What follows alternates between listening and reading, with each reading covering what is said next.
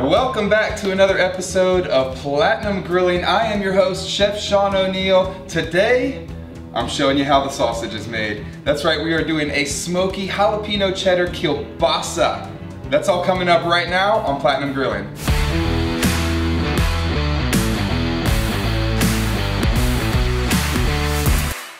What is up, Pit Boss Nation? I am so excited to be cooking for you again. Today, we are making some sausage. I'm gonna be making one of my favorite sausages, actually. It's my smoky jalapeno cheddar kielbasa. We're making sausage, but we're also taking it a step further because we're making a cured sausage, a cured fresh sausage using pink salt. Pink salt is a curing salt, and it's only colored pink so you know not to use it as a regular salt in your daily cooking. But what it is, it's a mixture of salt and sodium nitrite used in curing processes. It's used in everything from salami to hams to mortadella, everything that you know that's basically in your butcher's counter or at a nice charcuterie shop, salumeria, is made with pink salt. And it's really nothing to be scared of. I know we see here nitrites and things like that and we kind of, our mind starts racing, but pink salts are nothing to be scared of. You obviously don't want to season your food or season any meat with it. It is used as a curing salt. What it does is it retains that beautiful pink color, but it also extends shelf life. So it fights off bacteria and anything like that that could attack the meat and spoil the meat. We're making a fresh sausage today, a fresh kielbasa, so we're really more focused on the texture and the color that the pink salt gives us. Yes, we are going to cure this. I'm not going to lie to you. This is a 2-day process. I start early in the mornings with the initial curing. I let it cure for about 8 hours. And then I stuff the sausage, let it cure overnight, and then I'll smoke the sausage and grill the sausage tomorrow. Sausage making is a process, and you want to have all of your ingredients fairly cold as you go through this. Not at this first stage, but we'll talk about that in a little bit. So let's get started making our sausage. I'm excited to make this one. I love making sausage. I love making pasta too. It's those things that you make with your hands completely from scratch that I think elevate your cooking and get you more involved in your cooking and make you want to cook more. All right, enough talk. Let's start cooking some sausage, guys. We're gonna see how the sausage is made. So right here I have 1.5 pounds of pork belly, just cut into a dice. I like to cut my dices when I know I'm gonna grind a little bit longer than fatter. The reason being because once it gets down into the little hole here, down into the tunnel, the grinder picks that up a little bit better, right? If it's fat, it kind of sits there and bobs. If it's like this, the grinder can pick it up and move it into the actual blade and grind process through. All right, so here we have some beef chuck, 1.5 pounds, so even parts beef chuck and pork belly. Okay, so now we can start adding our spices. So first thing we're gonna do is one tablespoon of dried mustard. Just kind of spread it around in there fairly evenly. Then we have 1.5 teaspoons of the Pit Boss smoke infused rubs. This is the sweet mesquite jalapeno. Because we're doing a jalapeno cheddar kielbasa, the jalapeno really plays well with the other flavorings that we've got going on. Then we've got 1.5 teaspoons of kosher salt, 2 teaspoons of ground white pepper.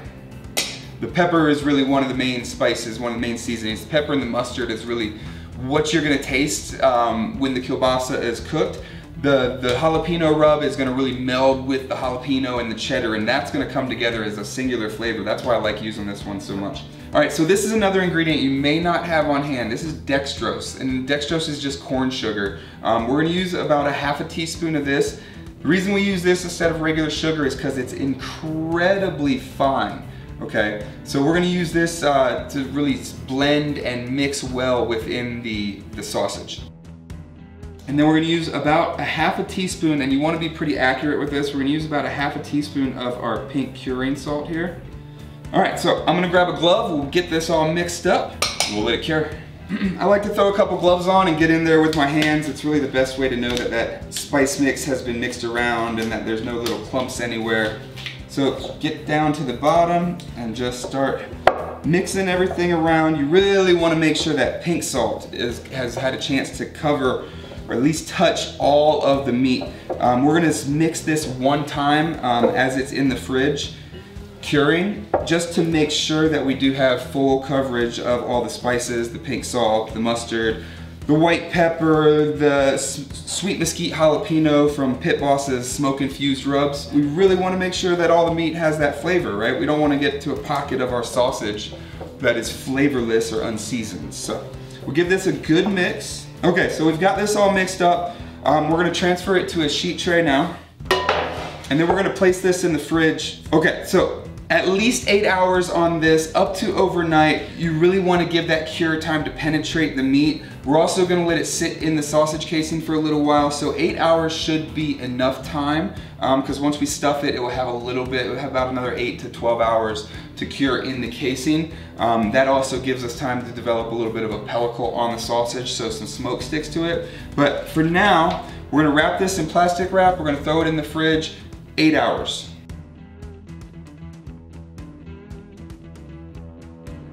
All right, our meat is cured. Don't worry about any of the discoloration here on the beef. That is just the cure in action. When you actually stuff it and cook it, it's gonna have that beautiful pink color, and the texture is gonna be silky, smooth, and delicious. If you wanted to make fresh sausage, this is your starting point. You don't have to worry about doing the cure. You basically want all your meat cut up like this on a sheet tray, as flat as you can get it, and you're gonna start from here, adding your spices into the stand mixer as we mix everything together. If you don't want to do a kielbasa like we're doing today, we're doing the Jalapeno Cheddar Kielbasa, you could definitely switch this up, do a fresh cured chorizo, a fresh cured andouille. Just change the spices. I mean, that's really all sausage is. It's just a change of spices. The basic ingredients are the same worldwide, fat and meat, whether it be pork, beef, lamb, chicken, seafood, lobster is one that comes to mind. That changes, but it's the basic two ingredients. It's fat and meat. All right, so from here what we're gonna do is we are going to get this all frozen. When you're working with sausage, you want all of your components, your equipment, everything that you're working with to be as cold as possible so you don't melt the fat. So what we're gonna do, we're gonna take our bowl off here. I've got my paddle attachment, which I will be using later. We've got our grinder here, we're gonna take that off.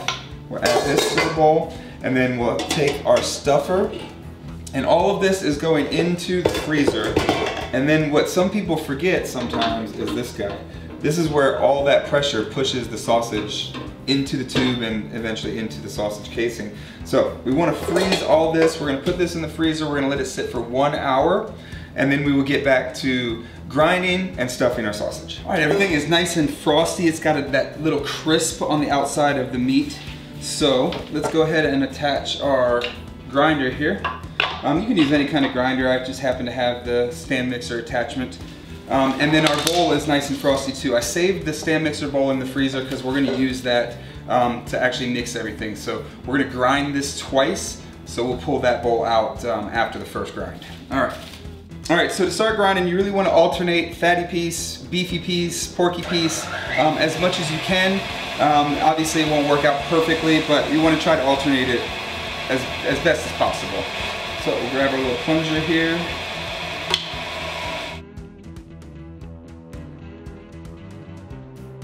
Thing nice and cold, none of this fat, we don't have to worry about any of this fat melting. That's the big thing about keeping everything cold when you're grinding meat for sausage, is you want that fat to stay as intact as possible before it actually hits heat. That way it stays juicy. If you get rid of the fat now, if it melts away now, then you don't have anything to really make that sausage nice and moist and juicy.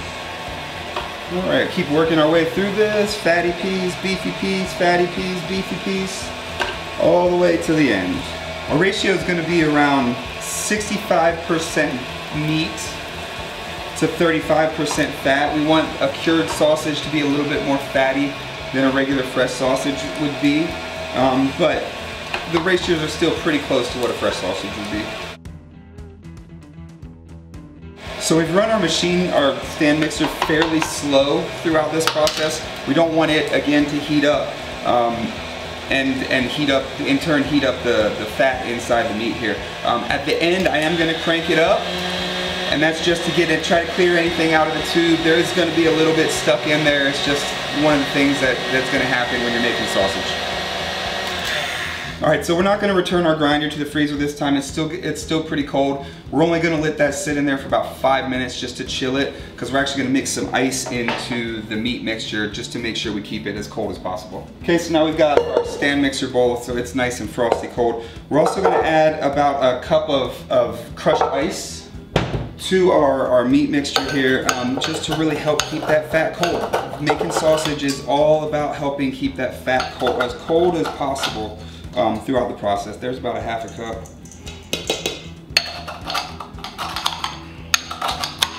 Whoopsies. There's about a half a cup. All right, glove up for this. Just mix it a little bit. The grinder is going to help you do some of that work too. So just make sure that the ice is kind of incorporated down to the bottom of the bowl, so it's not all going into the front side in the first part of the meat that we load. So we're gonna grind this again. And our plunger will come in super handy this time, because this is gonna get a little bit messy. But this helps with that very smooth texture that we want to have with kielbasa. All right, so just slowly push everything through. Take your time. Sausage is not rushed. You can't rush this. I mean, it's got to be something that's kind of done with intent. Every move you make has to have a reason behind why you're doing it. You can see it's got a different texture now. So that, as compared to this, is a much better texture for sausage. This is much smoother, so you're going to get a cleaner taste. Plus, all of your ingredients are going to be much more incorporated.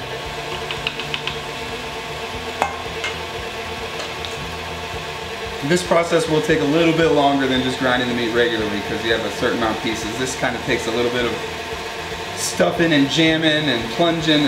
All right, so we'll continue grinding this meat, and then we'll get the rest of our sausage going.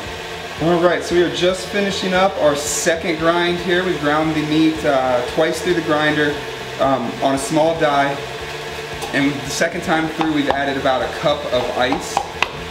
Now I'm going to let this finish up. I'm going to transfer it back into the freezer. Just let it sit there for a few minutes before we mix it up one last time, and then send it through the stuffer in the freezer. Okay guys, so now if you were making regular sausage, this is the time where you'd add your spice blends and anything else like you see here. I've got the cheddar cheese, the diced jalapeno, and we're also using some milk powder. This is a malted milk powder, which goes great when you have that snap of the sausage and that smooth cured interior. Oh, one of my favorite things. All right, so my stand mixer is on its last legs, so bear with it. We'll add in our milk powder, and remember our paddle has been in the freezer as well. We'll add in our jalapenos. I used 1.5 jalapenos, and then I used about 4 ounces of cheddar, and we cut them into small blocks. You want to make sure that there's none stuck together. Obviously the stand mixer will help with that too. But just give it a little hand. Make sure that you don't see anything that are stuck together. And into the pool with everybody else. All right, like I said, the stand mixer's on its last leg. So start it on low, and we're just gonna let everything incorporate. All right, so you're probably gonna have to stop the machine and scrape it out of the blades just a little bit. You can see it's already got that nice pink color, which is from the cure. You know how it looked a little brown earlier? Now it's got that nice pink hue to it. That's exactly what you wanna see. All right, so let's give this another little mix. That looks pretty good. All right, make sure you get all your meat off of your paddle attachment. And then we're gonna throw this guy back in the freezer and get set up, ready to stuff this. We're gonna see how the sausage is made. Whew, okay, back from the freezer for the final time, I promise.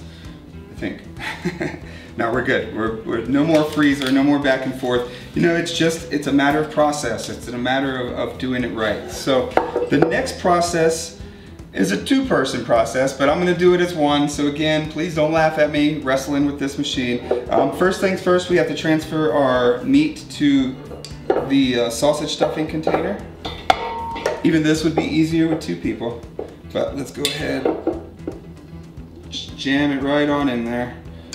So we've got about 3 pounds of meat. From my butcher, I asked for about 6 feet of sausage casing. that should get us through the whole 3 pounds of meat that we have. Before you actually put your sausage casing on, you want to push some of that filling down towards the end here, just to where it just passes the end. Just like that. Okay.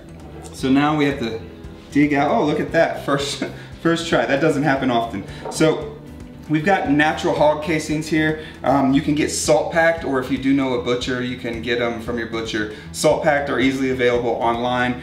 Butchers that make their own sausage, which any good reputable butcher will be doing, will definitely have sausage casing on hand. Like I said, we've got about 6 feet for our 3 pounds, and let's see if we can, since I found it so easy, it will probably be impossible to find the opening. All right, that's usually how it works out. Ah, there we go. All right, so even though since I did that, I want to kind of push that out a little bit.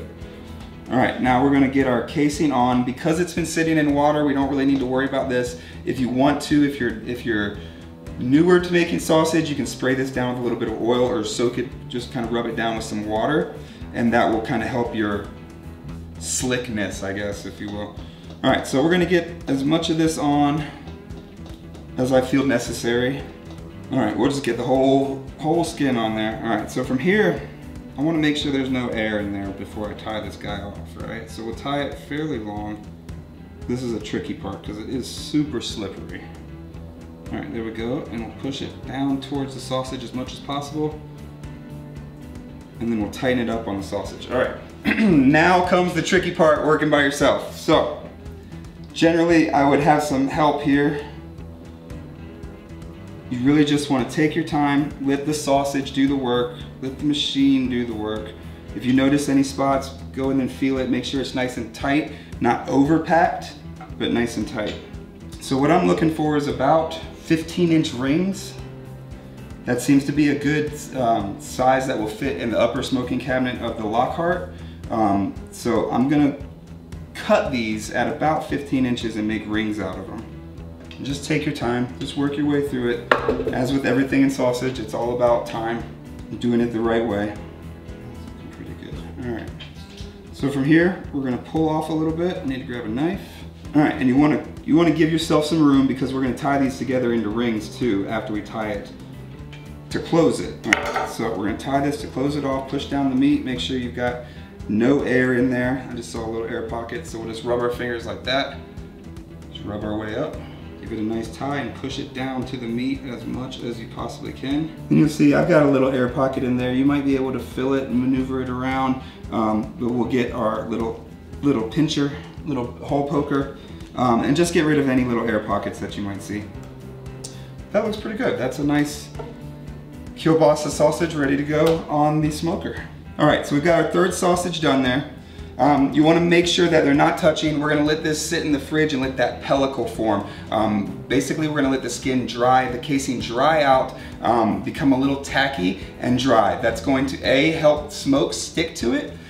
B, it's also going to help get that snap that we love so much in sausage. So we're going to let these guys sit for at least 4 hours and up to overnight in the fridge, and then we'll get them on the smoker. Well, we are done in the kitchen and back poolside here in Las Vegas. Again, we are cooking on the Pit Boss Platinum Series Lockhart, and we are doing these amazing kielbasa sausages. So we started off by curing these with pink salt and our seasonings for about 8 hours. Then we went ahead and stuffed them and let them cure and dry overnight. If you feel these, they're no longer slippery, they're tacky, and also the meat has set up a little bit. And that tackiness is going to allow smoke to stick to it. And then since we let it dry in the fridge uncovered overnight, that's what's gonna give us that nice snap that we love from sausage, because our casings are nice and dry. So we've got our Pit Boss Platinum Series Lockhart set to 300 degrees. It's almost there. 300 degrees in the grill is going to give us around 200 degrees up here in the upper smoking chamber. We're just smoking these until perfectly done. We're going to insert a probe inside of those into one of the sausages so we can keep an eye on what the internal temperature is. And then we're going to shock them in ice water, and I'll tell you why when we get to that point. But for now, let's get started. First thing I want to do is take some of these grates out of the upper smoking chamber of the Lockhart. We won't need them. We want our sausages to hang. We're going to be using some of the included sausage hooks, basically. But you get 6 of these if you purchase a Lockhart, and they are great for sausage. They are the best thing to use to cook sausage because you get that full encapsulating smoke around the sausage, so you don't have one side that's got like that kind of sogginess if you put sausage down on a grill grate. So let's get going here. Let's take out 3 of our grates. And the Lockhart has a great bottom shelf down here, just it's out of the way down there. So we do need to leave 1 in there, and that's where we're gonna hang our hooks. So in the Lockhart, your heat source is over here. So this is where the heat comes in and then obviously distributes around the upper smoking cabinet. When I'm doing sausage, I try to stay on this half, unless obviously I'm filling the cabinet up. But I try to stay on this half. I'll put the bigger sausages here, and then this little guy we'll put over there. And then we'll put a thermometer in one of the sausages that's closest to the heat source. All right, so let's get our hooks in here. Kind of stagger these guys around.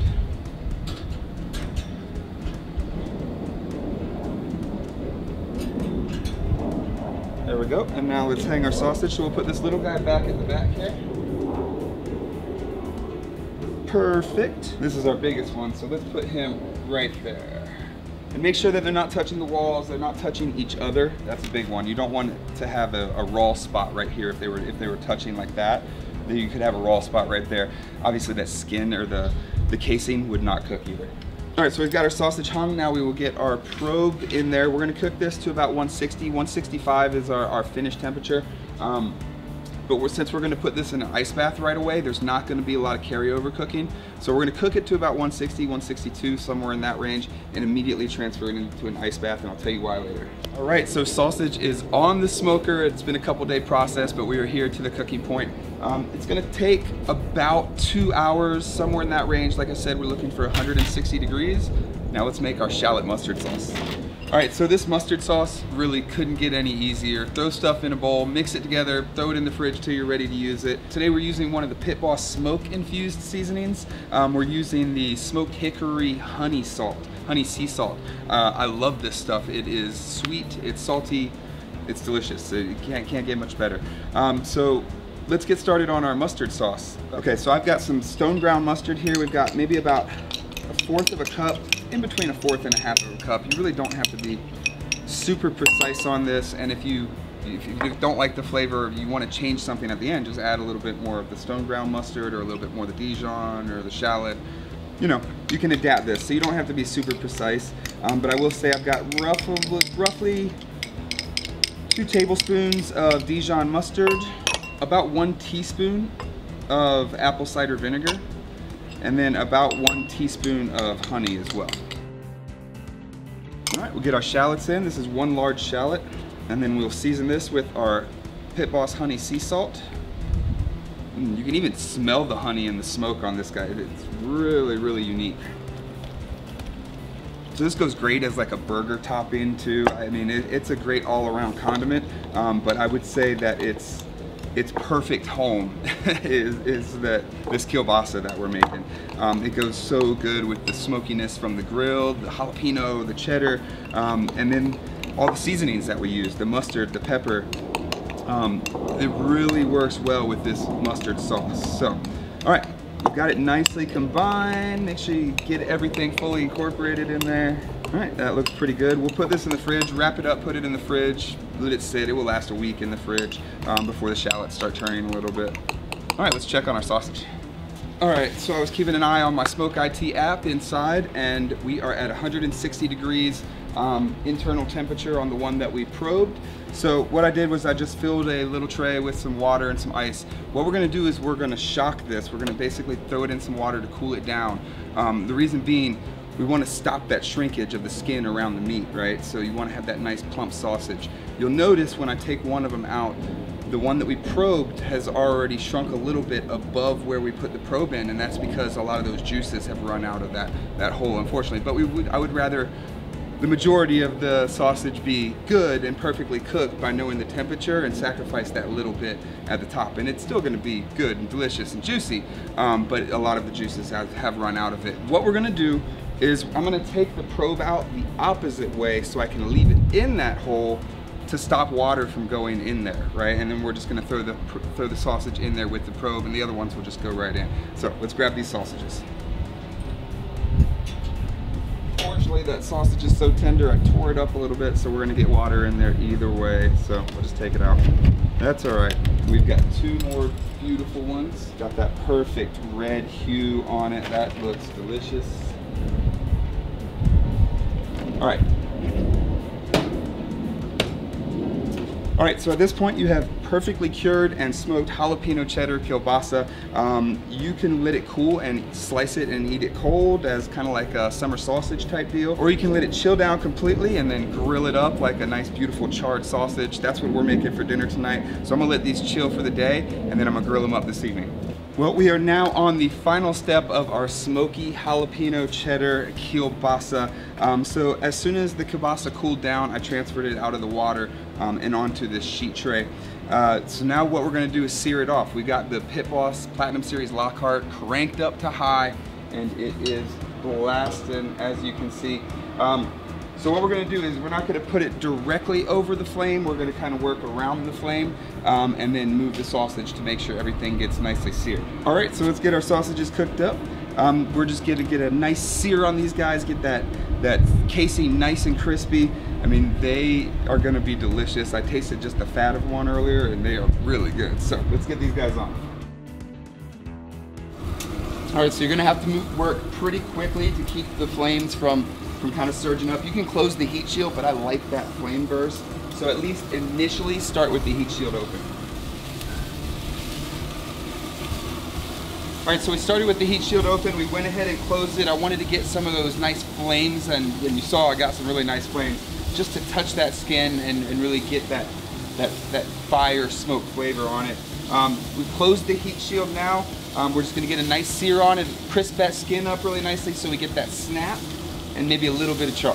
All right, so these guys have a nice little bit of a char on them. The skin should be nice, or the casing should be nice and crispy. So we're gonna let these sit for about 5 minutes. They don't need a lot of time to rest. They're encased. That juice is gonna settle pretty quickly. And then we're gonna slice into them and try them. I can't wait, they smell so good. All right, let's get into these sausages. I'm gonna cut a little bit more of a bias on that, and this will be my sample sneak piece. Oh my goodness. The curing process really changes the whole sausage experience. I mean, you get that beautiful pink center. I mean, it almost looks like a perfectly medium cooked steak, but look how juicy it stays. I mean, it's just dripping. You can see the cheese in there is just melting away. Oh my goodness.